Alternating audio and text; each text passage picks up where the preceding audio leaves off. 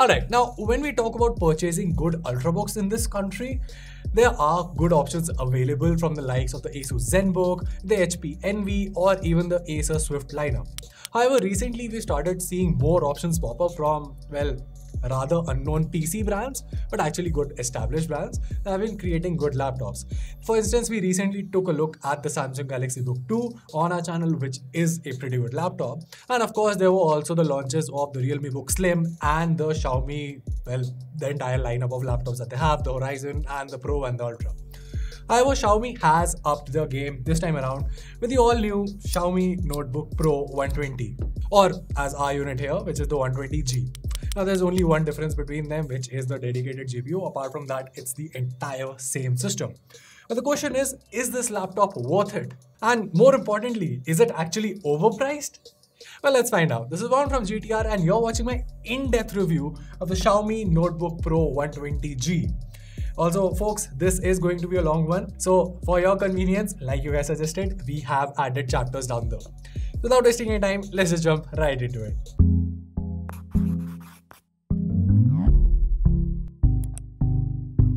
Alright, so kicking things off, let's just start by talking about the design here.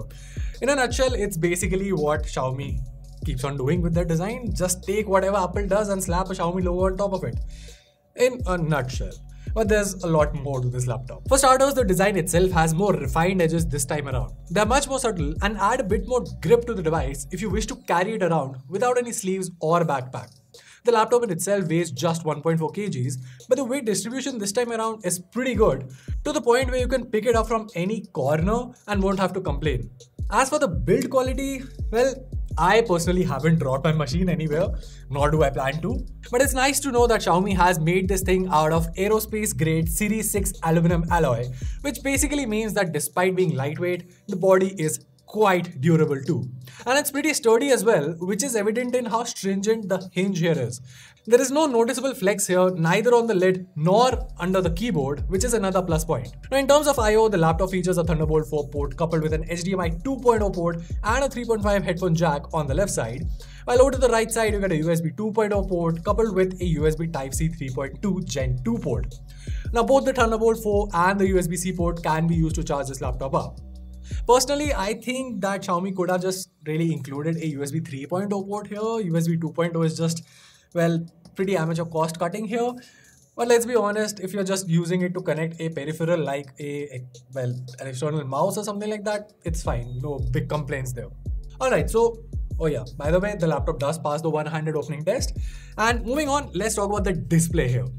Now, the display is one area where Xiaomi has really been pushing the envelope, especially when you compare it with, well, its competitors. Now, the Notebook Pro here packs in a 14-inch 2.5K resolution panel with a 16:10 aspect ratio. The highlight here is, well, as the name suggests, the 120Hz refresh rate, which is definitely a welcome addition. Now, right off the bat, I want to establish the fact that this is by no means a gaming laptop. Can you game on it? Well, to find the answer to that, make sure to stick till the performance section of this video. But yeah, this is not a gaming laptop. With that being said, having a high refresh rate still comes in quite handy because it means that it's easier for your eyes if you're using a high refresh rate smartphone, so you don't have to strain your eyes having to adjust from different refresh rates. And also the fact that having a higher refresh rate, well, makes everything look smoother. Also, one slight note here, the laptop does allow you to switch refresh rates between 60, 90 and 120Hz, which is another added plus point. The panel itself has a 100% sRGB wide color gamut and works great for content creation as well as content consumption. There's no support for HDR here, but that should not affect your viewing experience because whether it's Netflix or YouTube, everything looks sharp and vibrant on the panel. Alright, now aiding the display department is the audio department, and that is where we have seen some of the biggest improvements from Xiaomi. See, last year with the Xiaomi Notebook Ultra that we reviewed, one of my biggest complaints was the fact that the speakers on those laptops were downright unusable. They were just so quiet that it just forces you to just use a headphone. Now, with the Xiaomi Notebook Pro 120 series, while it still has downward firing speakers, they are pretty loud. There's support for the DTS audio processing app as well, which lets you play around with audio settings if you wish to, but even to the normal consumer, they'd be more than happy with the audio output. Alright, so moving along, let's talk about the keyboard here. Now, this is one area where I want to stress a little bit because I am a writer as well, and I really feel very connected with keyboard. So yeah, I mean, on the whole, the keyboard here is pretty good. It's mostly positive, but I do have one slight con which I will be talking about. But first, let's just talk about the positives here. You get a nice layout that's super easy to adapt to. The backlighting is quite adequate and evenly laid out. There's a dedicated macro key here which you can customize as per your liking to launch the app of your choice. And there's also the power button here with the fingerprint scanner built into it that works very well. Alright, so while all of that sounds amazing, my only complaint with this laptop is the fact is that underneath the keyboard, there is no evident cushioning. Now, like I said, in the build quality part, there is no flex here, which is good in terms of the build quality. But for a typing enthusiast, that means that it's a hard shell that you're typing on. See, the 1.3mm key travel is fine, but the hard shell basically means that if you're, for extended typing sessions, your fingers are just going to hurt a lot. At least that was the case with me. And again, this is a very niche thing. I know a lot of folks might not relate to it, which is fine. If you're not someone who exerts a lot of force while typing, then this thing would not affect you. It does affect me, which is why I'm pointing it out. So yeah, again, it's a very personal problem. But even then, I would still say that the keyboard experience on the laptop as a whole is pretty good. Below the keyboard, we have the touchpad, and honestly, no complaints here. The size is good, the gestures work very well, and the palm rejection is pretty good too. You also get a 720p HD webcam here, which is slightly improved from the last gen. As you can see right here, I mean, the color reproduction is pretty good. The skin tones are well balanced. There is some sort of HDR happening here, which is nice. The color gradient here on this corner could be a little bit better, but it's again much better than most of the webcams out there. And as for the audio and like the microphone quality, you can judge it for yourself. Alright, so moving along, let's talk about the performance here.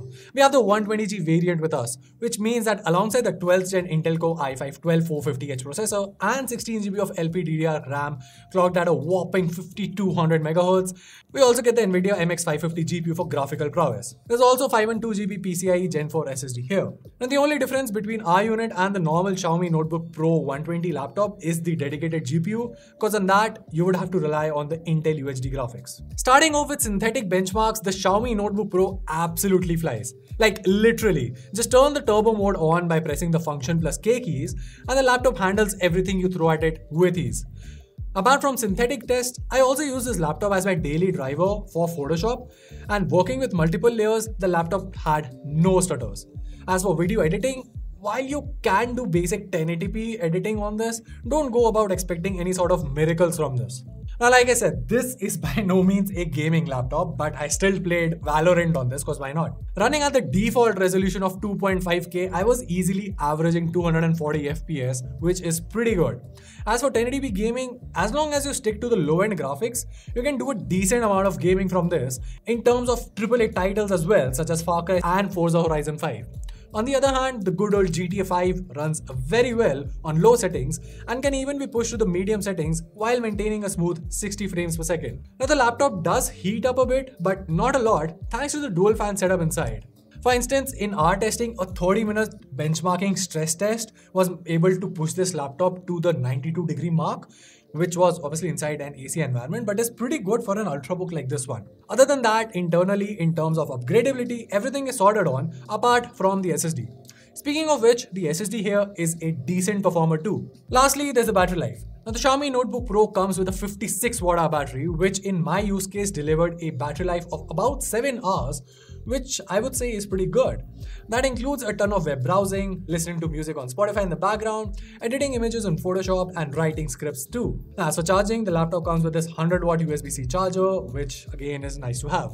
Now I know a lot of folks will bring out the argument that no, we don't want a charger like this, we want those mobile style chargers. Personally, I would any day pick this thing when it comes to a charger for a laptop. And the reason is pretty simple. One, this one has a longer cable. Two, this thing occupies a normal port. If you just get a mobile charger that's super thick and it basically, like if you're using it with a extension port or like a surge protector, that basically blocks the nearby ports as well. It's just pointless for a laptop. Because a laptop is something that, like if you're using it for your workflow needs, is anyway something that you will be like using as a plugged-in device for a lot of time, especially for high performance mode. And for carrying, this thing is quite lightweight, so it does not really add on to your weight. So it's pretty good. But even if you still care about it, the laptop, like I said, does support USB PD charging. So if you want to, sure, you can just use your smartphone's charger to charge this thing up, fine. This brings us to the pricing. Like I said, apart from the dedicated GPU, the laptop is pretty much the same as a normal 120, which is priced for rupees 70,000, while the Xiaomi Notebook Pro 120G here is priced for 75,000. It's a nice touch from Xiaomi's side to keep everything else the same. Standard 16 GB of RAM, 512 GB of storage, all good. Now, here's the thing. A lot of folks have been talking about saying that this laptop is overpriced. If you ask me, no, it's not. See, here's the thing. You need to understand, well, a couple of things. First of all, is the Xiaomi Notebook Pro 120G the best laptop that you can buy under 75,000? No. No. Is it the best value for money laptop out there? Nope. But again, it's not meant to be. It's a modern laptop with latest specifications. I mean, the display here alone costs you a lot if you compare it with other 1080p 60Hz panels. Simply because of the fact that it's a very niche product makes the cost of that hardware in itself go high. Then you also have to factor in the fact that this thing comes with the 12th gen Intel processor. Add to that the fact that it comes with the latest LPDDR5 RAM. So when you club all of that, of course the price will go high. And there's a difference between something being expensive and overpriced. The Xiaomi Notebook Pro 120G is expensive, yes, but it's not overpriced at all. It's very adequately priced for the entire package that it offers. And then you add the MX550 GPU to the lot as well, which is a pretty capable GPU as you saw in the performance section. Now, looking at the alternatives of it, the direct competitor would be the Asus VivoBook S15 OLED. And comparing both of the laptops, the Asus one does offer an OLED panel, which a lot of folks would prefer. And it also comes with the i5-12500H processor, which basically offers 4 more cores for extra performance. However, that thing is heavier and you do miss out on a dedicated GPU. So essentially, just looking at the spec sheet, what I can say is that if the viewing experience of the panel is of the utmost priority to you, then go with the Asus OLED one. If you want more performance, especially graphical performance, because the CPU performance is going to be better on that one. But if you want more graphical prowess, the Xiaomi Notebook Pro is an easy recommendation. With that being said, if you ask me, like, Varun, I want to buy a laptop under 75,000, which one of these two would you pick? Would you suggest? I would say neither of them. And honestly, there's a very strong reason for that. While these are pretty good laptops and there's nothing wrong with them, I am pretty sure that you can squeeze more value for money if you just buy an Intel 11th gen laptop or a Ryzen 5000 series laptop. Those will be discounted right now and they still pack in a lot of power and they'll easily last you at least 3 years of usage. And with the upcoming sales, you can score some pretty good deals. Speaking of which, we have a video for the best laptops under 70,000 coming pretty soon, so make sure that you're subscribed to our channel. And well, that was it. If you found this video helpful, make sure to let us know by giving us a thumbs up and subscribing to our channel for more awesome tech content. Till then, this is Varun from GTR and I'll see you in the next one.